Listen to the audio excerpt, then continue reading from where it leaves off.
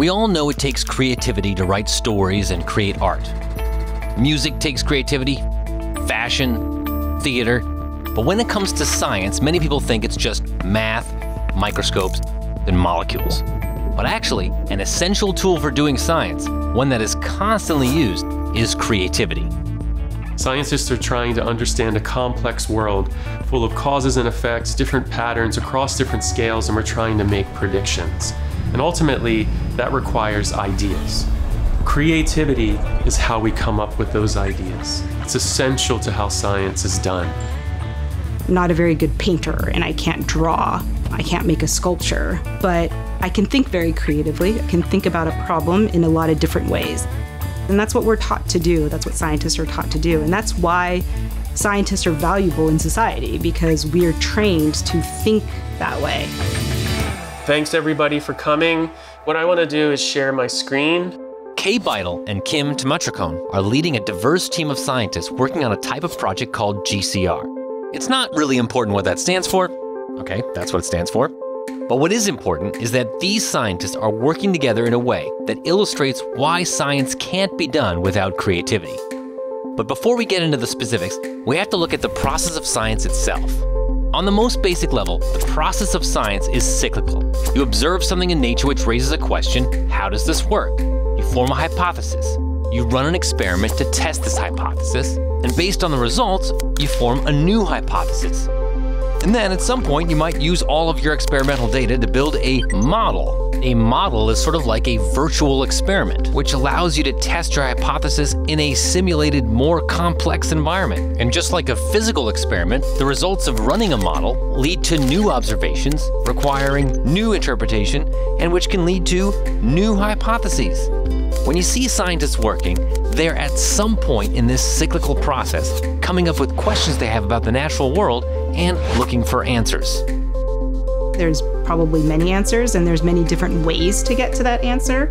And one of the things we have to do as scientists is be creative and think in different ways.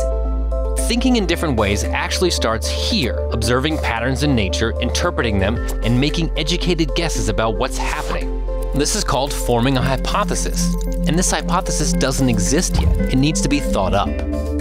So scientists aren't generating hypotheses in the scientific method from a list of things that are already written up. Science always moves forward. At the same time, we're not grasping at things out of thin air.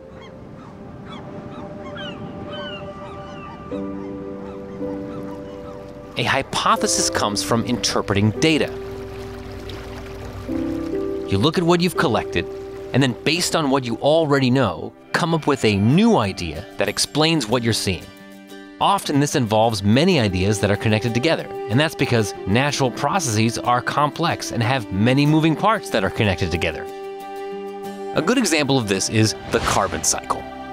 Carbon is in all living things. It's in the air, it's in the oceans. One of the ways carbon moves around is by organisms like plants or phytoplankton sucking up CO2 from the air and using the carbon to make plant or phytoplankton parts. Then animals eat those plants and they breathe out, and some of that carbon goes right back into the air. Or dead organisms settle on the ocean floor and then get crushed or compressed, turning into oil or becoming part of the rock. And when this happens, the carbon is locked up, and it can stay like that for thousands of years. One great example of this is marine snow. Particles of dead organisms that constantly fall to the ocean floor like snow that eventually get compressed into rock. But here's the complex part that Kay and Kim and the GCR group have been looking at. If these particles of dead organisms, instead of sinking to the ocean floor, stay at the surface, they can get eaten by other animals. Those animals breathe out, and then some of that carbon goes right back into the atmosphere. The GCR team wants to know what makes these particles sink or float. Because knowing that determines where the carbon goes. Does it go back into the air, or does it get locked up at the bottom of the ocean?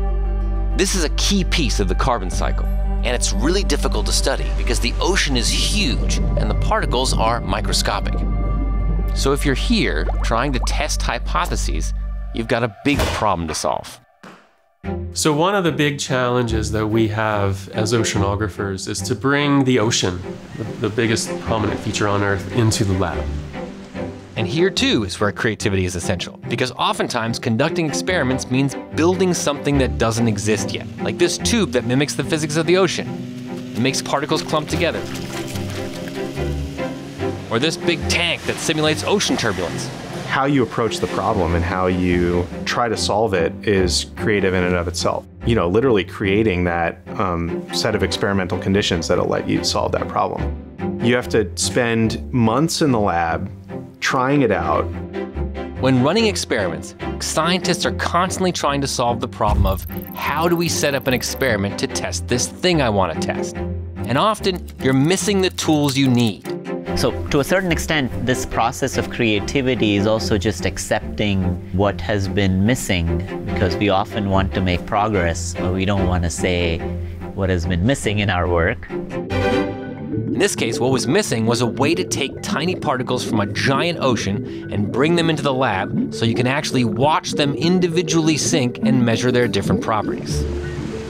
The ecosystem, like the ocean, is very large. And many of the phenomena, for example, the phenomena that we're interested in is marine snow, will travel from the surface of the ocean all the way to the bottom of the ocean, 4 kilometers or so. But the phenomena at its heart has a microscopic player, which is a single cell, which can be from 10 to 100 microns. So how do you watch a microscopic particle sink thousands of feet in a lab that's only 10 feet tall? That's one way that we as scientists have to be creative in bridging that 12 order of magnitude scale. And what we decided to do is build the world's tallest microscope by a trick. What Manu's team actually did was create a water treadmill where particles can fall forever. Basically, it's 2 plastic donut-shaped discs sandwiched together, leaving a little enclosed gap. And then that gap gets filled with seawater full of marine snow. Now this wheel of water is then mounted on a motor attached to a microscope. A computer with special software spins the wheel at exactly the right speed so that the microscope stays focused on a single particle as it falls in real time. Which allows us to now observe a particle that's sinking literally over infinite distances.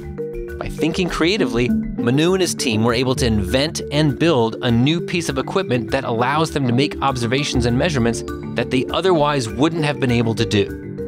And these observations lead to new hypotheses, which will lead to new experiments and new data and new interpretations of how particles form, how they sink, and the biological, chemical, and physical processes that create and impact them. And this continues the cycle of the scientific method. And then the next step is taking all this information gathered in the lab and trying to scale it up to understand how particles sink in the much bigger and more complex ocean. And the way the team is doing this is by creating computer models. The way you do it, right, is you start simple and you build up from there, build things up additively, right? We can represent different processes one by one, and then you say, okay, we understand, this process, let's add it to that process. You're merging sort of bedrock principles with sort of new ideas. Basically, Dan and the other mathematical modelers sit in front of their computers, turning biological, chemical, and physical processes into lines of code. Some of that code has already been thought up, like code that describes sinking speeds or turbulent flow. And others are new, that have to be created based on this new experimental data. And then they run the program and see if the results make sense. Does the end result produce results that are sensible, or do we get results that are nonsensical, like mass just magically appears, right? And so your job then is to solve that problem. What the hope would be is that you kind of get, okay, consistency between the virtual world evolution and processes and the real world evolution and processes. And so that forms our basis, our theory, our hypothesis for what is going on there. So, to interpret your data and understand what it's telling you about the system you're investigating, you need ideas. You need ideas to come up with hypotheses. You need ideas to design the experiments to test these hypotheses. And you need ideas to build the equipment to run your experiments. You need ideas on how it all fits together, how to create new computer simulations. You need ideas to predict how systems work. And generating ideas requires creativity. That's why we have PhDs, right? A PhD is a doctor of philosophy, because we're supposed to be philosophizers. And What do philosophers do is they think about a problem from many different angles. But there's another critical aspect of creativity that is inherent and underlies this research team and their research on particles. In my experience, scientists are inherently creative, but we're often limited within our own discipline as to what is possible.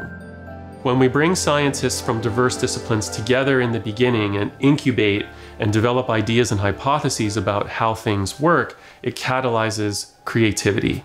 Getting people to be creative together from different disciplines, biology, chemistry, physics, math, engineering, modeling, is how really complex science questions get answered. Understanding processes like the carbon cycle in a changing climate is vital to solving future problems. That's why it's important to train scientists early to think creatively together.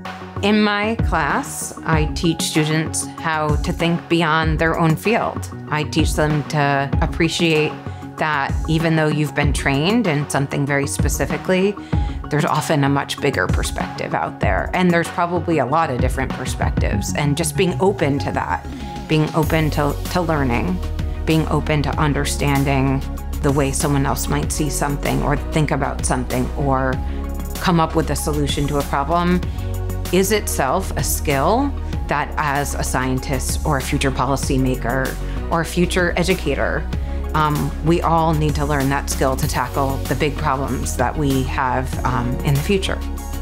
We are all better together.